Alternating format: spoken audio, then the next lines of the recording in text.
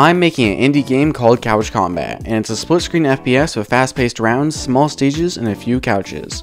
Now, I'm sure that most people just believe that indie developers make games because they enjoy it or something, but don't confuse it, I'm doing this for the money. I actually hate video games, couches, and children, so I need to find a way to maximize profits. And to do that, I need to make sure as many people as possible buy my game. And an important part of that is making sure that the barrier to entry is as low as possible. The barrier to entry is basically just what's stopping literally everybody in existence from purchasing my game. The most obvious factor is its price, and that's why I'm planning on charging $10 for it, which is a relatively low price even for indie game standards. So I think that's a good start. Platform availability is also a big factor, so I have Windows, Mac, and Linux builds set up, and I'm also currently working on making sure that the game is accessible and runs on lower tier hardware somewhat well. But the biggest barrier to entry in my game is that you currently need not only a controller, but also a friend to play the game. Now, I'm pretty sure that friend requirement is quite the challenge for the average ButWhyLevin viewer, so I'm going to try to fix this by giving the game online multiplayer through Steam. This will let you play with friends or random people online, in theory.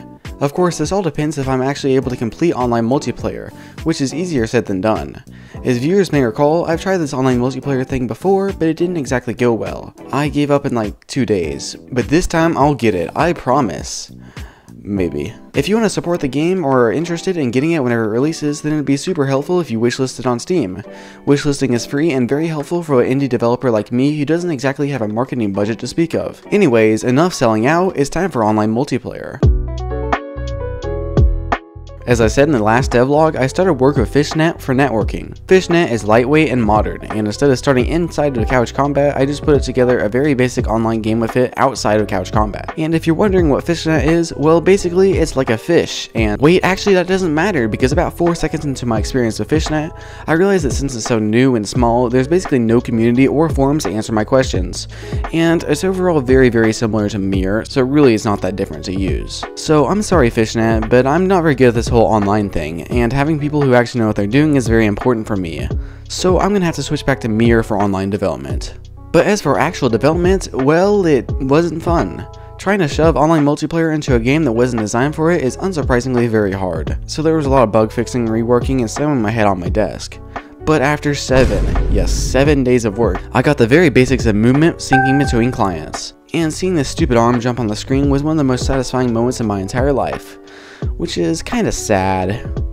If you're in the same boat as me, trying to add online multiplayer to a local multiplayer game, then, well, 1, I'm sorry, and 2, don't do it. You should absolutely build online multiplayer first, and then add local multiplayer later. It definitely helps to have a little bit more foresight than me, because I'm basically tearing apart the local multiplayer part of the game to make this online part, so it's gonna take major repairs after I'm finished with online to get local multiplayer working again. So I'm really trying not to think about that at the moment, and just focus on online multiplayer. This online multiplayer work is as soul-sucking as you might imagine, so I took small breaks from development to work on something a bit more fun: war profiteering. I started working on designing a bunch of new guns that are all in various states of completion. I can't really finish them until online multiplayer is done, but I made some very fast progress on them nevertheless. First off, the final area that will be added to the game before release is fantasy.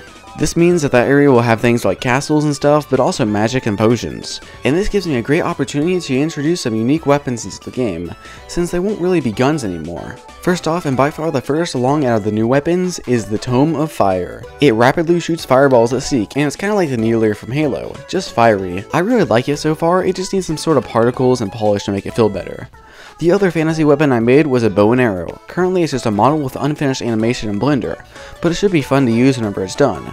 The other 2 guns aren't fantasy themes, but I really like the first one, the Boomer. The gun gets its name from boomer shooters like Doom and Quake, and like those games it is a 2D pixel art shotgun. The animations are far from done and there are some layering issues, but it's pretty great. The final gun is basically just a rigged model at this point, but it's a minigun. It'll be like most miniguns, massive magazine, high spread, and fire rate that speeds up over time. But back to online multiplayer, after I got movement working with online multiplayer, I moved on to shooting and pickups.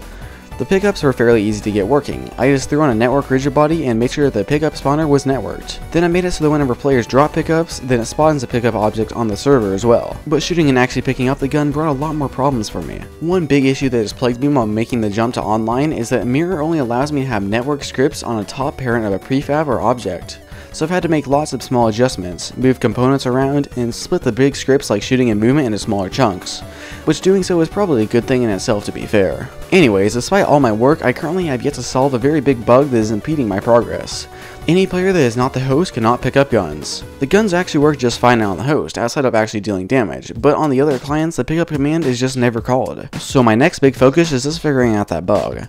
Then I can hopefully move on to switching scenes in multiplayer, getting settings and game options working, and building a new part of the main menu for online play, around with about a billion other things. But you know, I'm sure it will all be worth it whenever it will be possible to play couch combat with toxic 4-year-olds around the world. I truly am bringing back the Xbox 360 era of gaming. Thank you to my Pateron Howard House, who is about 360 times better than everybody else watching this video combined. Bye.